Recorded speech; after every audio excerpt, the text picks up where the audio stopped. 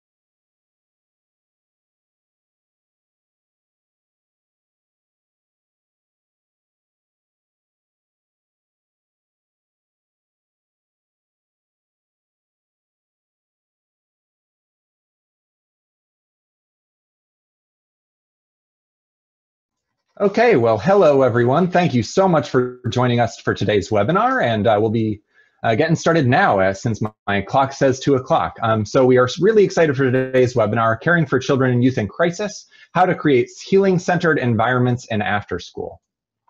To make sure everyone can engage with your comments, please make sure that you're speaking to panelists and all attendees in your chat box settings. And for a better view over the course of the webinar, you can go to your video settings and check the box that says Hide Non-Video Participants under Meetings. So my name is Dan Gilbert, and I am a Senior Program Manager here with the Alliance. I'm really excited for today's webinar. We are hosting, today is the second in a 3-part webinar series that the Afterschool Alliance is hosting in partnership with the Forum for Youth Investment and American Institutes for Research as a part of their Readiness Projects initiative. We do want to take a quick moment to check with the audience to see how many of you may have joined the first webinar in the series. So please take the poll question that just popped up on your screen now. And in the meantime, if you weren't able to view the first webinar in the series, I'm going to plug links to both a recording of the first webinar, which is here, and to a 2-pager that we developed that covers the high-level takeaways. So there's the first webinar recording, and this.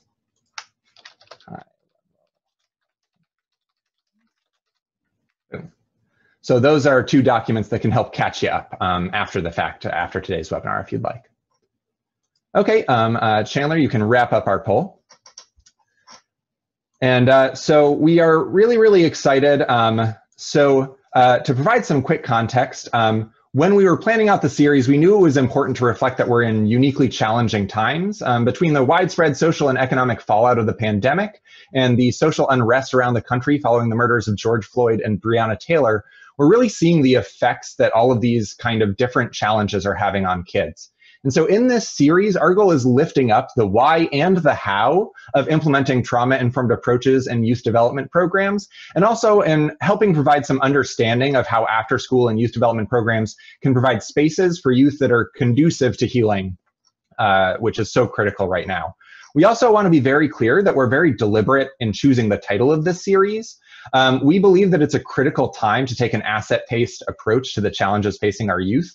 And so here we just wanted to lay out, when we say caring for children and youth in crisis, the definition of crisis reflects the situation we find ourselves in. It's a turning point, for better or worse. It's a decisive moment. And so we're taking this not to reflect kind of the enormity of the challenges that we face, but also the opportunities that we have in this moment to move forward and improve the odds for all our kids.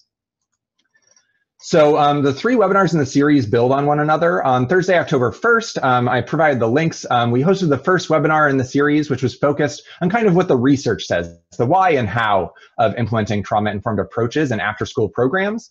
And it provided an overview of what we know about the effects of adversity on child and adolescent brain development, with an eye towards why trauma-informed practices and developmental relationships in particular are so important. And in just a couple of weeks, we'll be hosting the third webinar in the series, which is going to focus on how to advocate for, develop, and implement policies that support trauma-informed care in communities. So we're really, really excited about the slate of speakers that we have lined up for you today. So our presenters and panelists for today's webinar are Shawn Ginwright, founder and CEO of Flourish Agenda, Salma Villarreal, who is a program community and engagement coordinator at ourBRIDGE for Kids, and Ebony Grace, the chief operating officer for NJSACC, the statewide after-school network for New Jersey. And then the panel discussion and the Q&A portion of the webinar will also be moderated by the magnificent Deb Moroney, managing director at American Institutes for Research. And then lastly, before I just kick it off to our team for all of their presentations, I really don't want to take too much time. So we're going to be starting off with some introductory presentations by the panelists that'll provide some quick context on the expertise and backgrounds that they kind of bring to these conversations. After those quick introductory presentations, Deb is going to lead our panelists in a nice panel discussion on how best to infuse after-school programs and systems with practices that both reflect what we know about trauma-informed approaches and also that create the ideal conditions for healing in these programs. And so lastly, we did make sure to program in some time for Q&A with you, the audience. So if you want to save your questions for then, we'll make sure that we have 10, 15 minutes to take questions from you all. And so with that, I am going to pass the proverbial microphone off to Deb. Thanks, Dan. That's the magnificent Deb. I like that new title. I'll take it. No, we clearly have a magnificent panel today, and I'm so happy to be here with all of you. Before we get started, I actually wondered if we could see the results of that poll, or are the data top secret? Chandler? All right, thank you. So just a little bit more than half of the participants did attend the first webinar, and just a little bit under did not. And I will say, in all honesty, that I was really excited about the first webinar, but I also couldn't make it in person. I listened to it on my walk the other day. It's really easy listening, but I did want to hear the feedback on how many folks had participated, because that information, that body of evidence and research colleagues presented now a few weeks ago is really foundational to what the practice leaders and researchers here are going to discuss. And so I'm going to do it a total injustice, but summarize quickly that the presenters shared the consensus science findings, so the science of learning and development, that all young people have potential to thrive, which is not news to all of you who have been in these development field for your entire career, and that relationships can be reparative of the traumas and challenges that folks face, and not just relationships, but identity-safe contexts and settings. And so one of the things I heard on that webinar were a lot of questions of, like, how do we do that work? I mean, that sounds right, that feels familiar. And so our great panelists today are going to talk a little bit about how we do that work, how they've done that work with families, with communities, and with staff, which is critically important as well. So we're going to start off, as Dan said, where each presenter is going to just take a few minutes to talk about their body of work, and then we'll go into some big juicy questions. Feel free to drop in the chat box. We'll be monitoring those, and we'll be able to get to your questions hopefully at the end. And if not, if we don't get to your question at the end, we will be creating sort of a frequently asked question or a little brief at the end of this to share out with all of you. Similarly, our good colleagues who have been coordinating these events are going to be putting resources in the chat box throughout. You do not have to take screenshots. We will also send those out to you after, but if you want to, do a quick link, you could do that as well.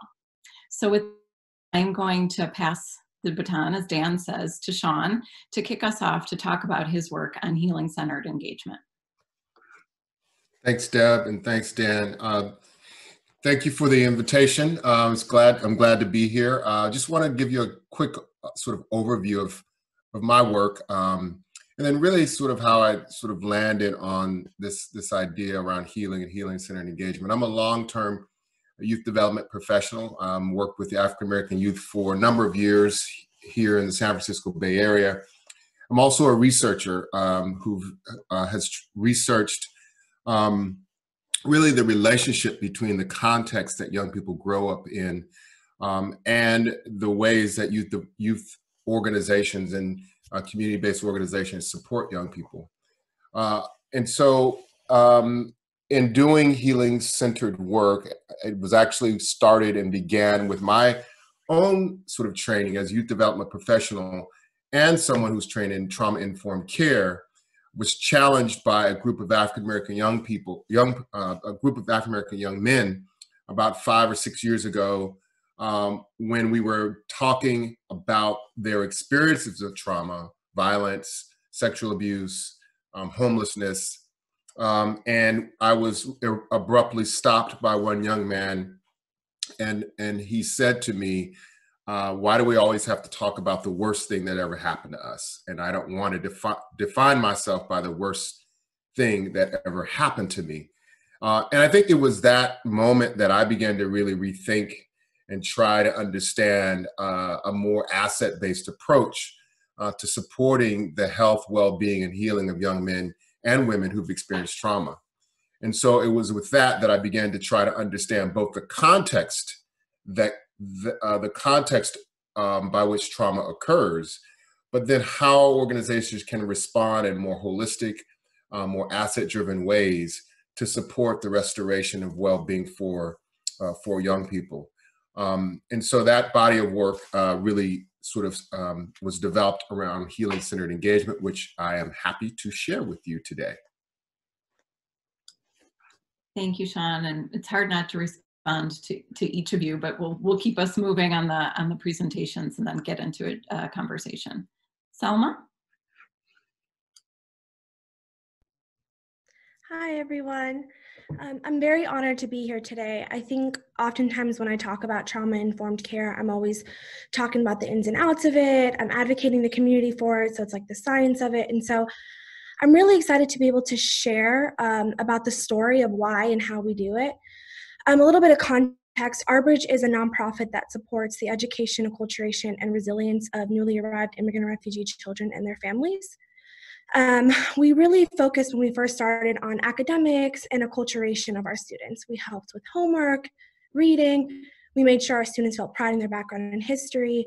And really since the beginning of our program, we just worked to uphold our values in working with children of love, respect, and diversity. And we created a center where love was normalized. We showed compassion to our students. We showed love. We believed that we should earn children's respects. And we knew that our students had really diverse life experiences, oftentimes traumatic ones, like life in refugee camps, migrating by themselves, and so many others that you encounter when you work with students who are recently arrived to the country. But we oftentimes just really took it, we had that mindset where, children are really resilient and they're strong. And we even told our children all the time, you guys are so strong after everything you've been through, here you are. And that's all stuff that is true, right? Our students are strong and inherently resilient.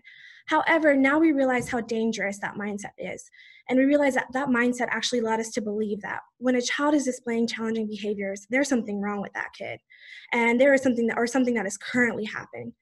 And as times progressed and our program grew from 50 kids to 150 kids, challenging behaviors like fighting, screaming, leaving the class, and so much more became really normalized in our center.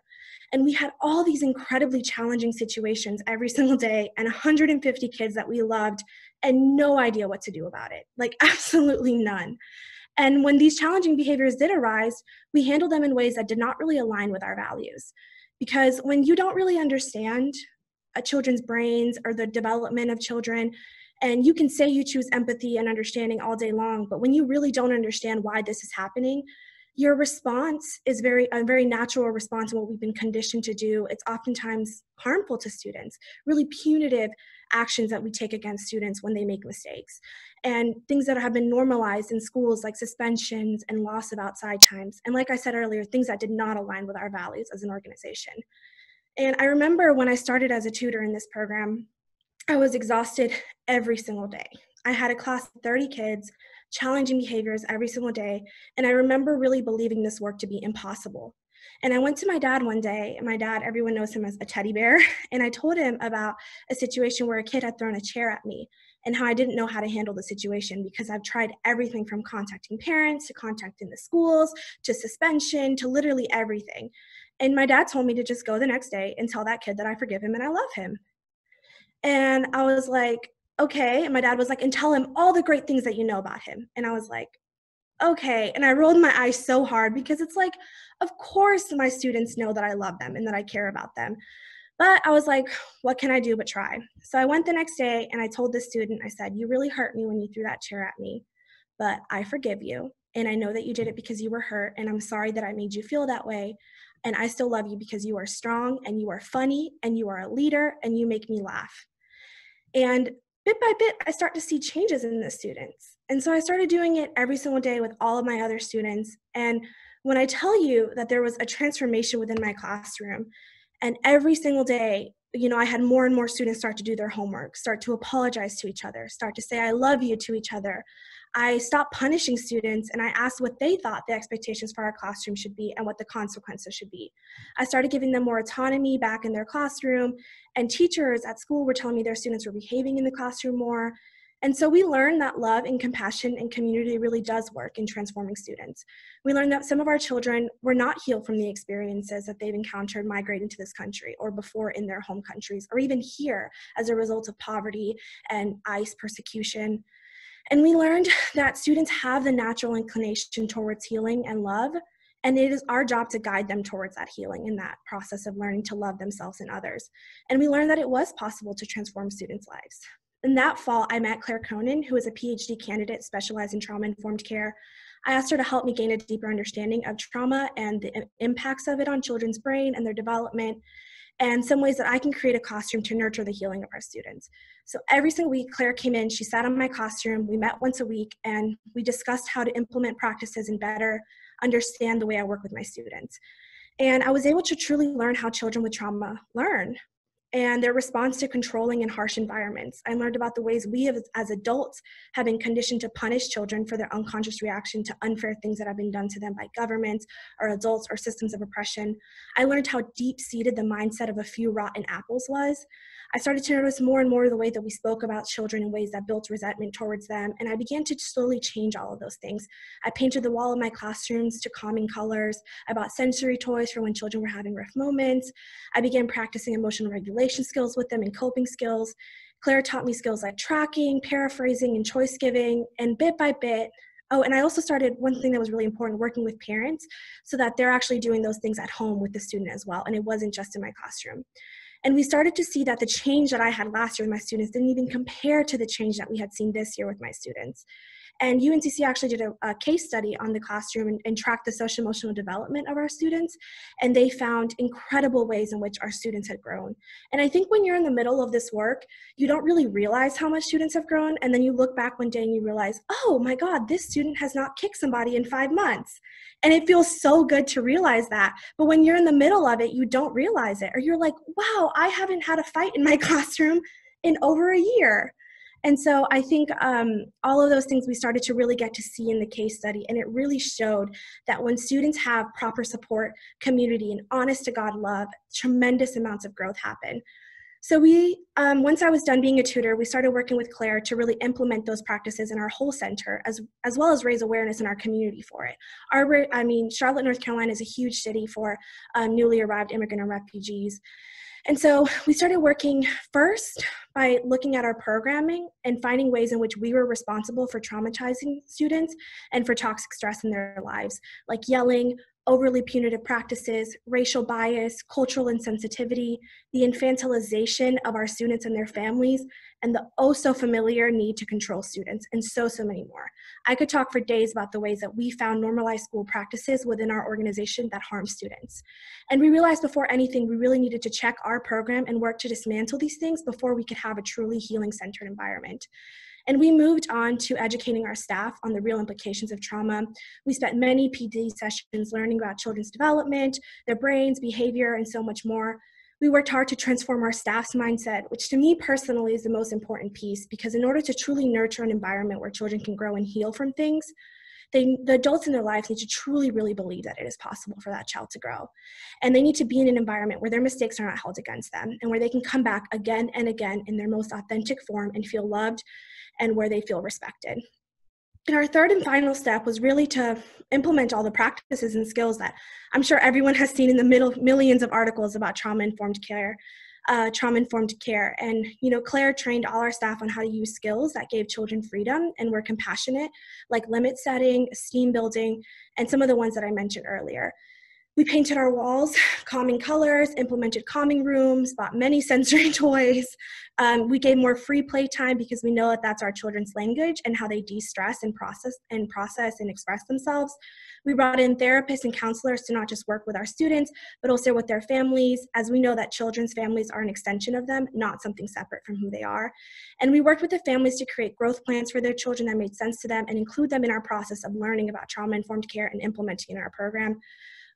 We did not bring them in to learn specific details about our students' experiences because to us, it's never been about what specifically is happening to our child. It's more so about what we can do to just heal together as a community.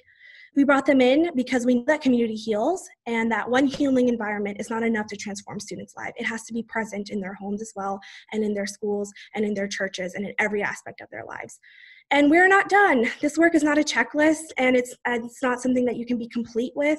It is an everyday constant checking of our program and ourselves. But we believe in this work. We've seen the progress in our students. We've heard fantastic results of them in schools, at home. And so we know that we can have a long-standing positive impact on our students and their families. And so we hope to continue this work. Thank you, Salma.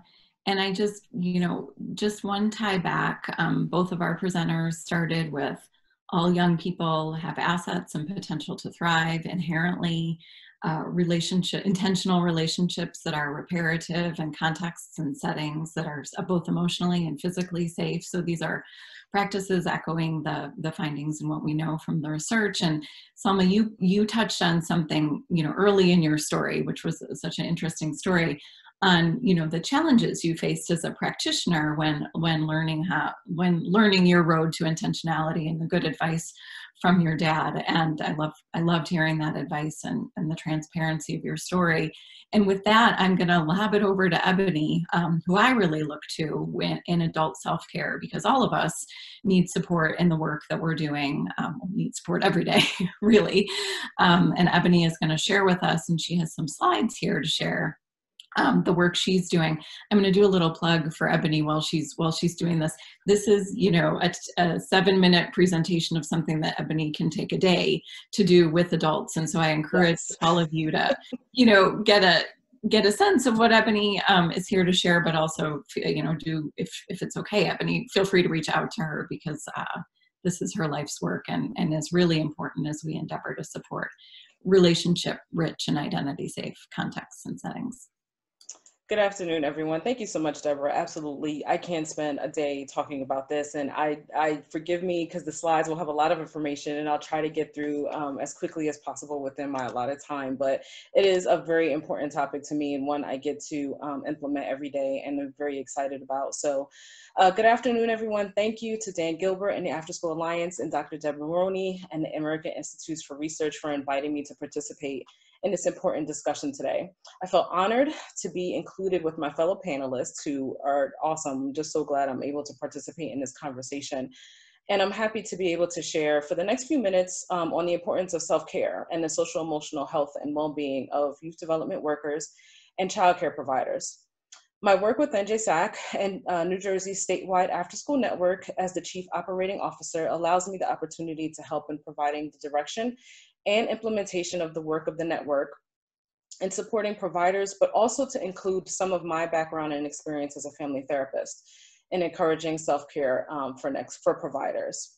So we have the next slide up so far. So why self-care?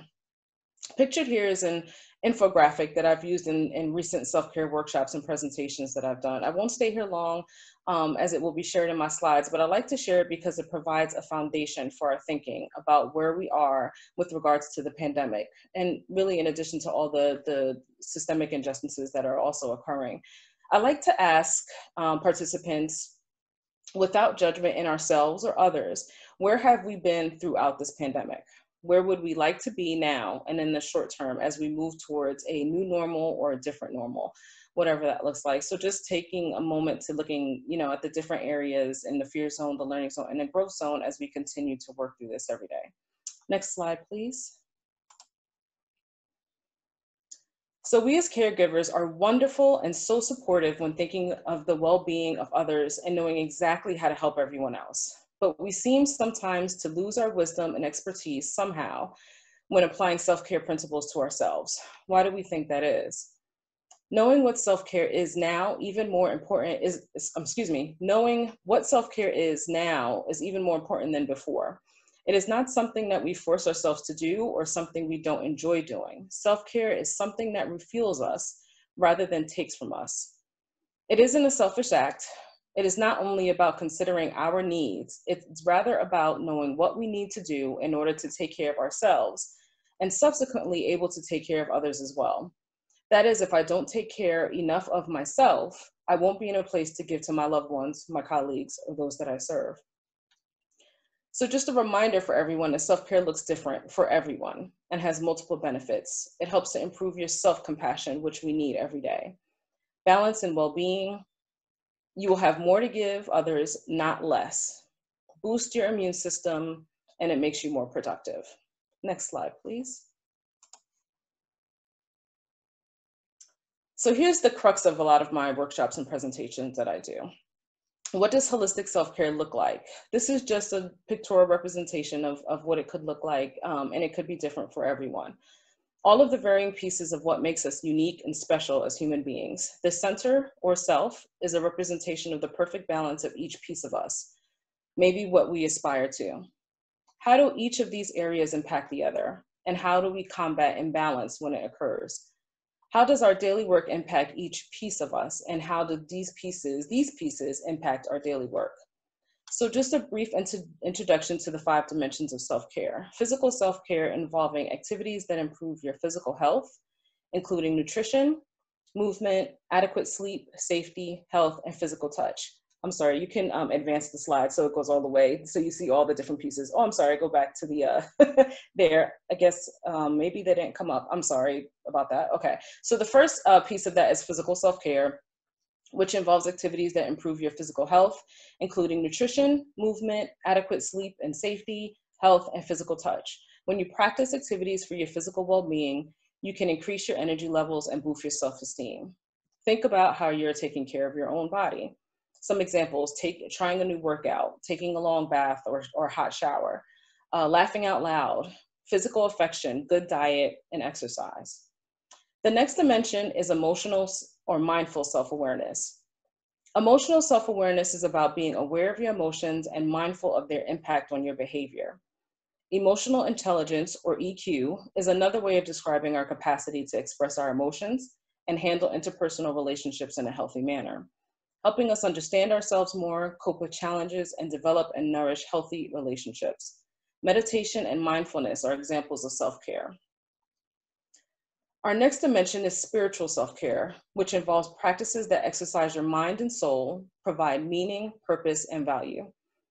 Helps to establish peace and harmony in our lives, and the ability to discover meaning and purpose. Being able to acknowledge challenges, engage in supportive self-talk, express feelings, and experience meaning in your career and your personal life is vital in your self-care and promotes self-compassion. The next one is personal and social self-care, which is described as the degree to which we relate to others, feel a sense of belonging and acceptance, how we surround ourselves with people and with positive and supportive people, how we connect, communicate. Particularly in these times of the pandemic and systemic and racial injustice, it's particularly important to stay close to those we feel loved and supported by and the closest to. And the last the last dimension of self-care is professional self-care. When we think about positive professional self-care, this involves finding fulfillment in your profession and work and knowing that it has meaning for you. Whether or not what you do now to support yourself daily is a career or a short-term path headed to your long-term goals. Engaging in mentoring and coaching, participating in peer support, trainings to better yourself, accessing and nurturing your creative side are all areas for professional self-care. And lastly, my suggestion is to take all of the 5 self-care areas and commit to yourself through an individualized self-care plan with things you can do daily, weekly, and so on. And remember to do things that you like or challenge you. My final question to everyone is, have any pieces of this circle changed as a result of the pandemic? And it's something to think about, not as a way to beat ourselves up, but also as a way to be aware of how the times of now are impacting us. Next slide, please. So how NJSACC has supported providers. I work for the statewide after school network. We've done bi-weekly after school conversations where we have providers call in, where we're able to share their experiences, questions, expertise, challenges, stresses, and really just be able to support one another.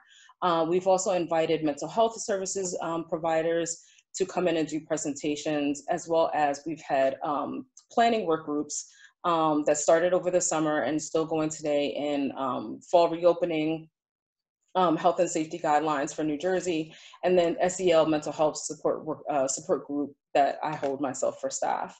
I also provide, through the network, some workshops and presentations as requested, focusing on different aspects of holistic self-care that we provide to them as well. We also provide quality coaching and technical assistance through technical assistance grants that we have.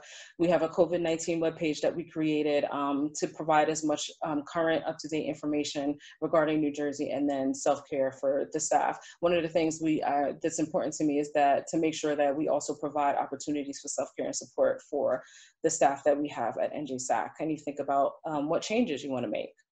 And here's some resources that I wanted to share. However, there's so many free resources out there for people to take advantage of.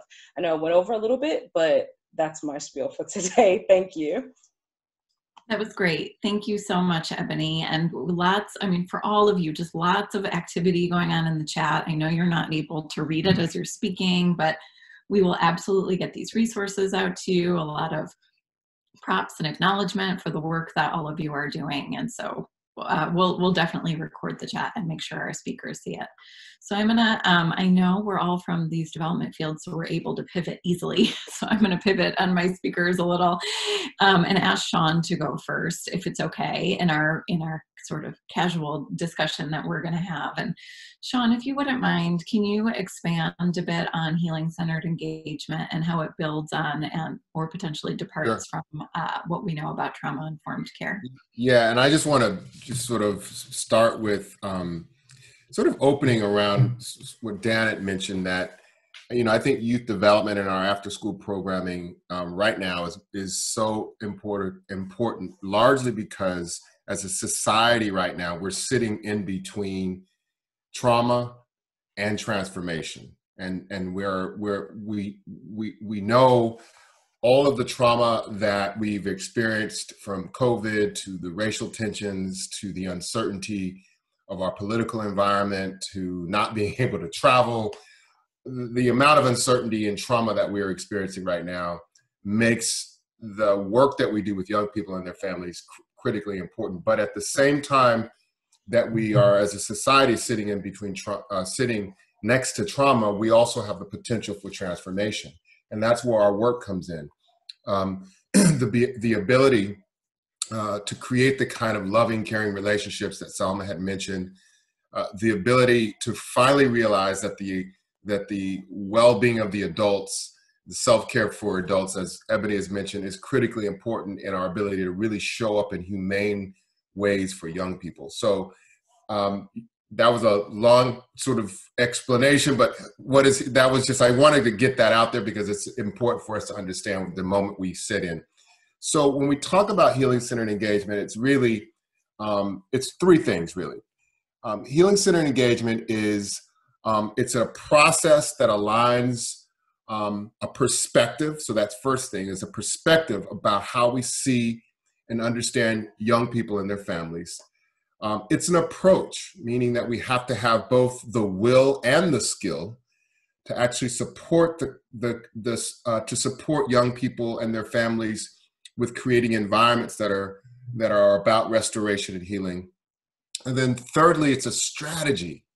And that strategy means that we have to take an inventory of our policies and our practices and values in an institution, that oftentimes reproduces harm. I love what Salma said, that in their process, they actually begin to identify an inventory of those things that happen that actually are toxic to young people's well-being. But when I talk about it as a perspective, we also have to understand, we have to make some shifts in our own consciousness and understanding of what causes harm. And there's a way in which, when we talk about trauma-informed care, that sometimes we think about harm as occurring to individuals. In my own teaching with graduate students, for example, we don't use the term PTSD, post-traumatic stress disorder. The reason that we don't use that is because oftentimes the young people that we work with, there's nothing post about the stress that they experience. And to call it a disorder suggests that that what's wrong or what's happened is actually inside of you. It is a disruptive behavioral pattern.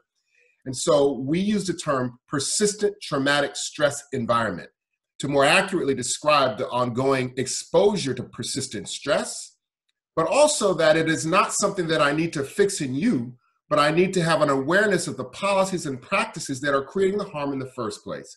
So those young people that are the Mexican and Latinx immigrants that are locked up in cages on the border, we need to deal with their separation anxiety, of course, but we also have to have a broader understanding that even if I do that, the policies and practices that exist in our society continue to harm communities. So that's an example of a shift in our perspective.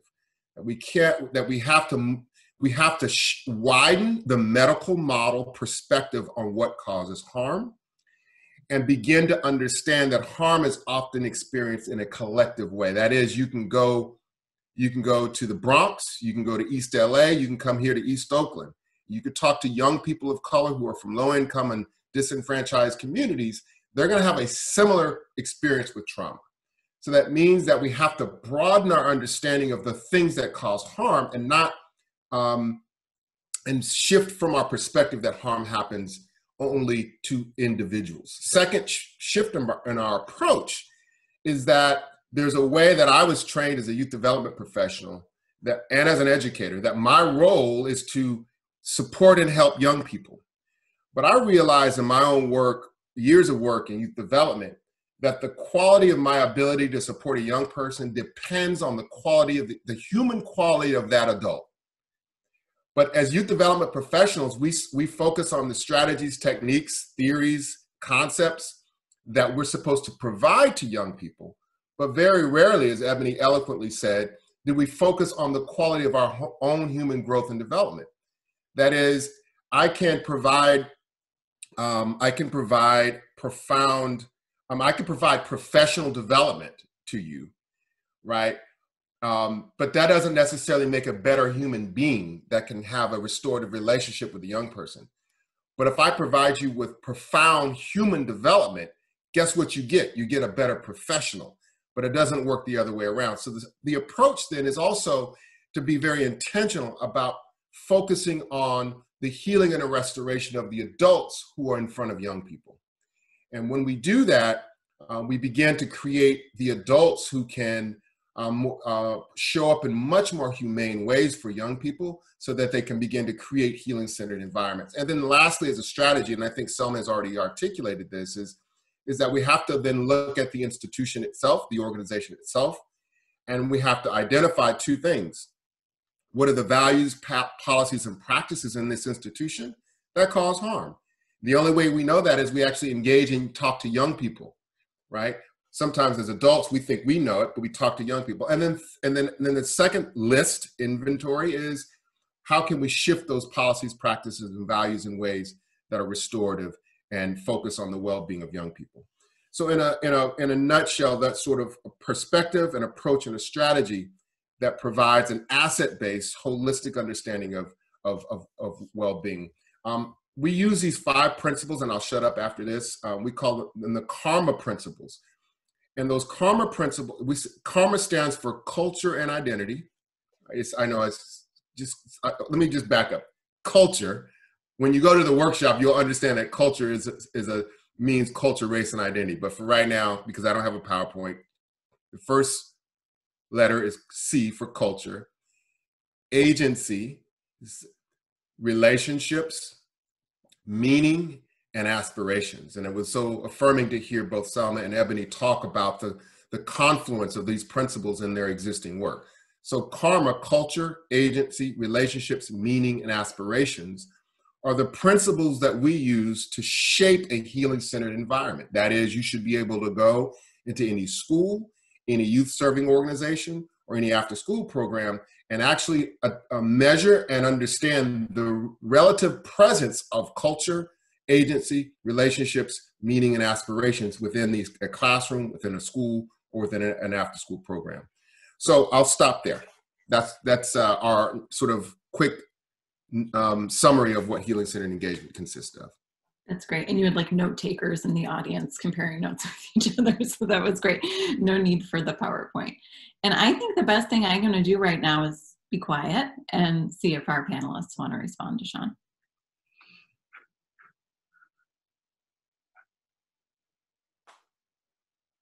As it takes me 3 minutes. Oh, I'm sorry. Go ahead, Salma. No, you can go ahead, Ebony. No, I was just gonna say, you know, it's so important. I love what Shawn said about depends on the human quality of the adults and what we provide for them, the profound human development. It's going to be twice as hard to be able to provide this positive environment and youth development for youth if we're not in touch with the things that we need to be better humans. And so we should be constantly learning and growing, but we also have to be aware of the impact of what we do and what we experience daily on our youth, so we don't provide additional trauma or bias, because we all have our own implicit biases that we have working with youth. So it's so important that we're able to do that. And I love that term. Ebony, I was doing some work in a school district with teachers who were performing, teaching SEL, integrating SEL, doing training around SEL, and realized one of the teachers came up to me after one of my training and they said, you know what? None of us get along. There's a team of 5 to 7 teachers. None of us get along, and we argue and fight with each other all the time. There's racial slurs that they use, right? So there's all this stuff, right? And so I realized that even in our ability to teach social emotional learning, the adults themselves don't oftentimes have the practice or space or supports for their own social emotional growth. And therefore is limited. How do I teach social emotional growth and learning if I don't actually practice it myself? How can I actually create a healing-centered environment if I haven't dealt with my own trauma? So these things are critically important to really turn the mirror to the adult providers to ask questions about what are the systems of supports and how can we begin to really focus on the growth of the adult as an important healing-centered and youth development strategy. Thank you, Shawn. And we've gotten some questions on this from the audience, and I also want to prompt Salma on this issue. Speaking of adults, Salma, can you talk about your work in involving families and in the work that you do, and in this work generally? And the audience members are really eager for practical advice if you have any as well. Yeah, absolutely. Thank you. You know, I grew up going to Title I schools, and I grew up being in all these different programs. And I remember my parents are from Mexico and they don't speak English. And I remember my parents never, ever knowing what I was doing in school or outside of school. I remember them never having a clue. They would just pick me up whenever I would ask them. And I think that happens so often to parents in marginalized communities, where the organizations or nonprofits or schools that are working with students from these marginalized communities often consider themselves the experts on what children need, or they'll go to other organizations or other people to gain insight on what the children might need. And this is also a trend that I've seen in conversations in trauma-informed care. And I really loved what Shawn said about going back to the kids.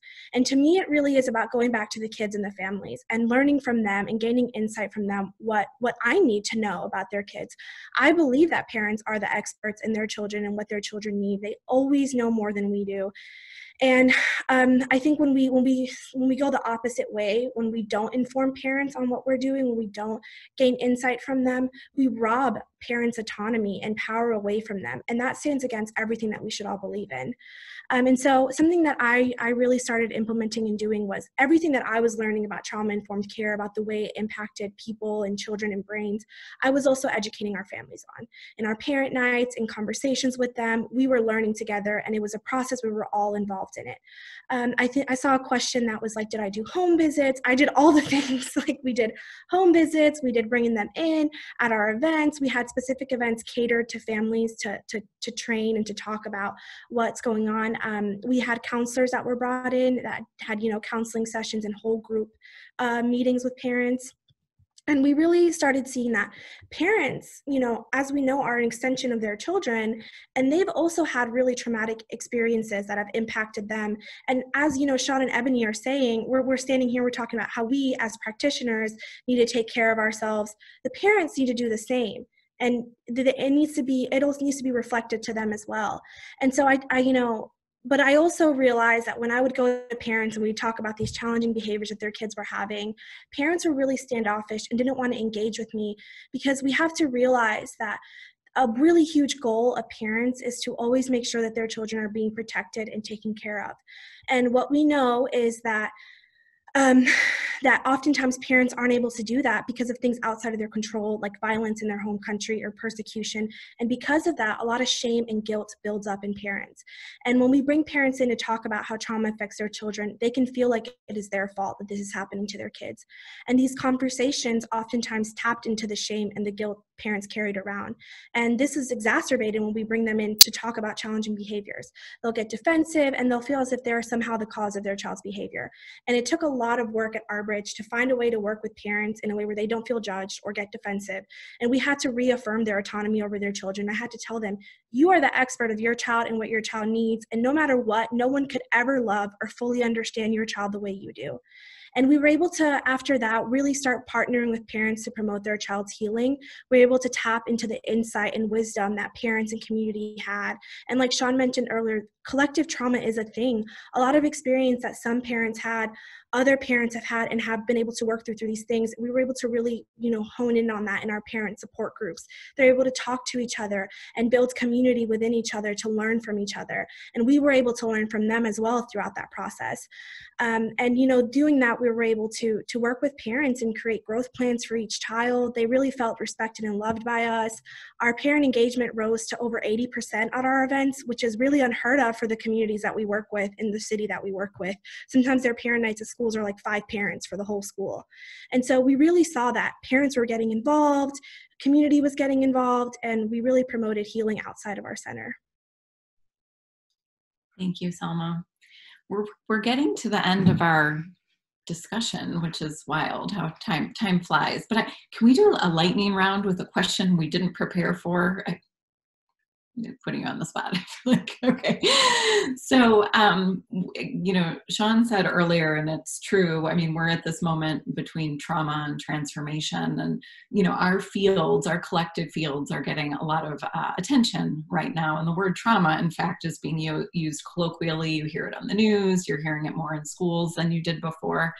How do we not only respond to this moment, but prepare to be evergreen with our healing-centered engagement practices? How do we think beyond where we are today? And I'm going to ask that we be brief to that really hard question, and then we'll turn to some audience questions. And I'm going to start with Ebony. So I'm going to start with adult self-care. How can organizations really think about adult self-care now as they're doing so kind of acutely, but really in the long term, as we recognize it's a key ingredient in our youth development programs? I'm glad you asked that question, Deb, because I saw a comment in the chat and I think I probably just lost it, but it basically said, oh, here we go. And many youth workers are younger age themselves and have not done that kind of work for themselves. I think as program administrators, directors, statewide networks, wherever have you at a higher level, we need to make sure that we don't make the assumption that the people that we hire have the things that they need to work with the children we have. No matter whether there's some traumatic experience that we're assuming that they've been through, or we know that they've been through, either way, we have to make sure that our staff is well prepared to be able to provide the support that they need. And they have the knowledge and the professional development and the training that they need. And then they have somewhere to go to for support for that.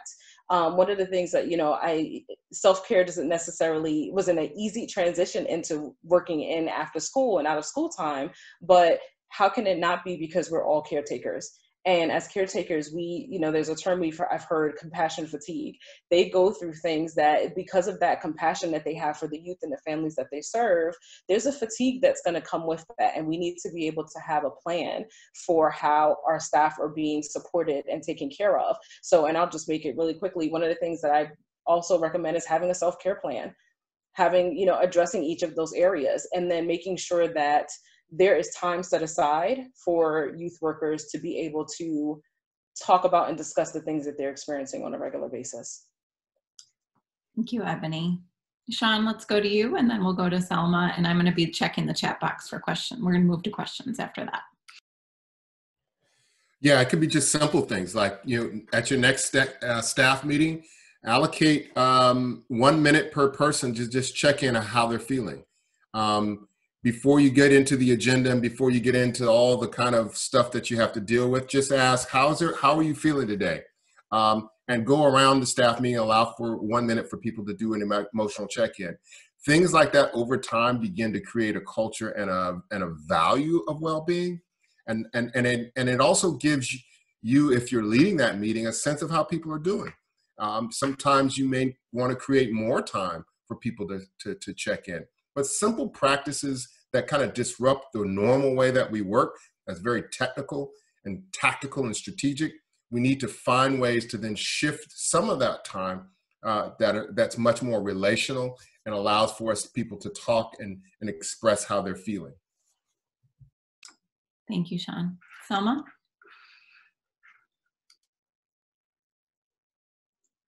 Realized I was muted, sorry. So ourBRIDGE is actually in a very unique situation where 75% of our staff are immigrants and refugees themselves. And so we found that a lot of our students' experiences were really re-triggering our staff and their experiences, and was really harming them and impacting them. And so, we had to really talk to our staff about trauma response in ourselves and what it really looks like to be triggered by our students' experiences and how that impacts us in our relationship with our students. And I think, one thing that we really worked on is, yes, we have self-care plans, we talk about mental health days, all of those things, but also having an environment at ourBRIDGE where our staff have really close relationships and can rely on each other, because we know that relationships heal, and it does for adults too. And so something that, I'm really proud of at our work here at ourBRIDGE is the relationships that our staff has created with each other and the way they're able to support each other's healing. And Deb, can I just add that in those moments when we ask our youth to practice mindfulness, like as an example, or yoga, allow staff to do those same things. Don't ask them necessarily to walk around or fill out paperwork or whatever it may be. If you're struggling to find a minute or two, like Shawn recommended in staff meetings, have them participate in the mindfulness as well, because that's a time and that's a great way to model for the youth what staff are preaching. Yeah, that's great. So I have a really great practical question, and not everyone has to take it, so I'm just going to ask the question, whoever feels like responding. So I'm going to paraphrase here. Somebody asked the question, we have required activities, we have homework help, we have things we have to do. The reason the young people signed up or their parents signed them up. How do we balance those activities with the more relationship-driven, relationship-building activities that we've been talking about today? I can answer this one. This is really hard. As someone who really focuses on healing and all of that, and I know you have to get through homework. A kid comes in, they have a bunch of homework. They also had a really bad day at school, and it's really, really tough to focus on healing and, making sure they're okay when they have a bunch of homework they have to get through. And I think, I've always been really close with the teachers of the students. And so talking to the teacher and just letting them know that today was a really hard day and the kid did as much as they could. I've seen that teachers normally are very responsive to that and to that types of conversation. The second thing is, really just sectioning time out.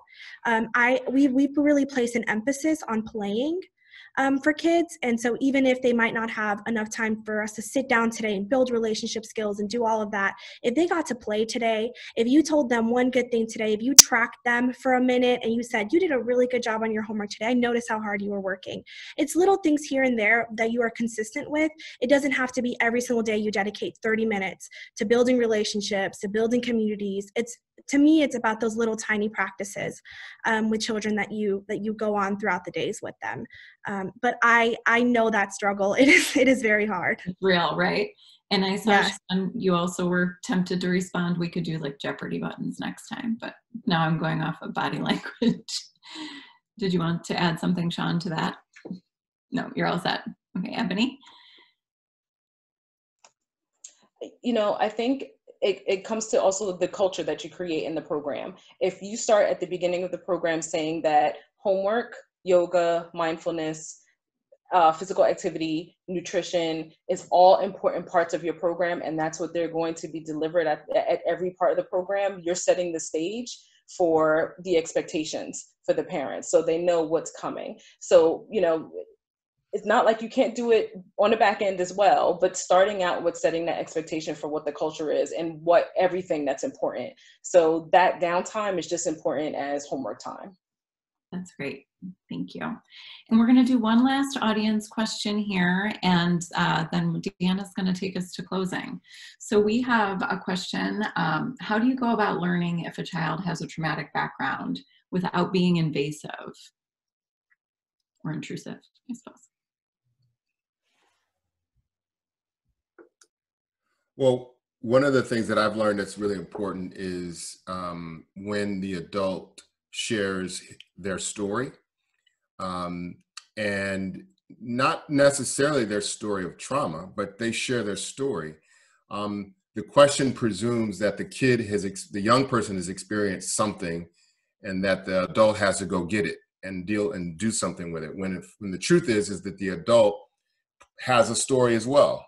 And when you share that story with a young person, it gives permission for the young person to do the same. And when you begin to share your stories, and I don't mean your professional credential stories, I mean who you are as a human being, things that happen. When you do that, you actually form transformative relationships that then allow for that young person to have the courage to share whatever they want to share. But I think the practice of storytelling is a really important tool to understand the stories that young people bring in our programs. Yeah. And I want to add on that, and I want to highlight what Haiti said in the chat. She said, the good news is that these practices benefit all young people regardless of experience. And that is my belief. I don't have to know what a child specifically experienced or what they're going through, because these practices, this way of approaching education and working with children, works for all students, regardless if they've had traumatic experiences or not. And I think so often we're wired to want to know what's going on and know the intricacies of everything. And, when we find out something has happened with a kid, we want to bring the parents in and learn everything, but we don't need to know. And oftentimes when we do that, we actually are just re-traumatizing the child. And I think it's in the book, The Boy Who Was Raised as a Dog. He has a chapter where he talks specifically about, how re-traumatizing it can be for kids when you have them replay the traumatic experience they've had. And when you talk about what's happened to them, that's oftentimes what happens, is they just get re-traumatized, and that doesn't promote healing. And so I think, of course, we want to know every single detail, but it's okay if we don't have to. Yeah, I think, Deb, I had a program I worked with in trying to bring best quality practices, and they were worried about inclusion issues and not knowing the diagnoses of their children.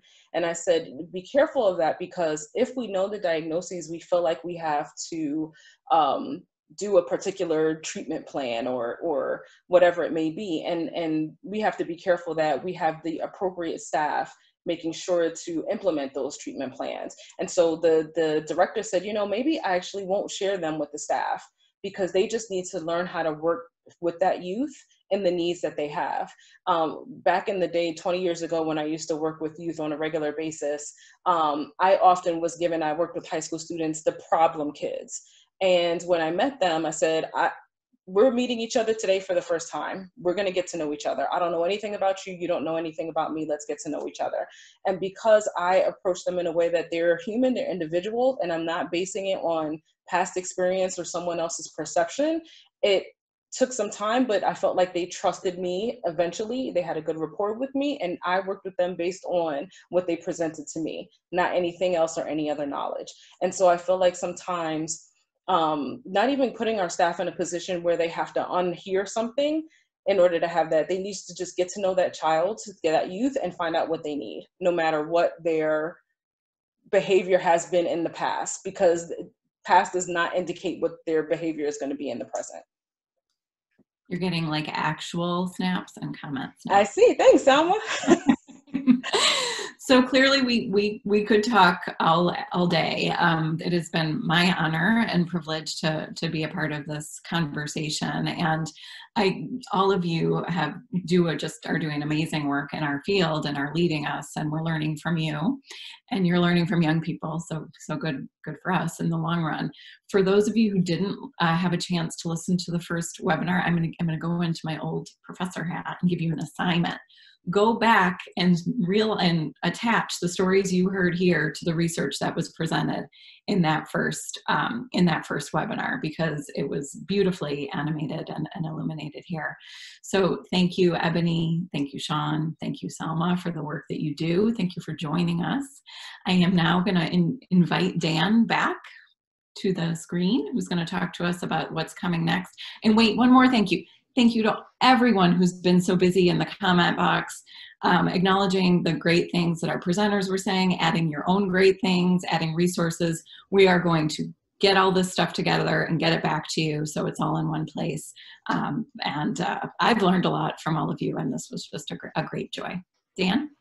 Yeah, thank you so much, Deb, and to all of our presenters. That was amazing, and I echo the sentiment that I could let this go on all day. I'd love to have just a podcast, just a weekly infusion of you three, or four, including Deb. That was just so insightful, and I hope I speak for all of our attendees when I say thank you so much for coming and taking this time to join us and share all these amazing insights. In just a couple weeks, we'll be hosting the third webinar in the series. So as you see on the screen here, it's going to be on Thursday, October 29th at 2 p.m. Eastern.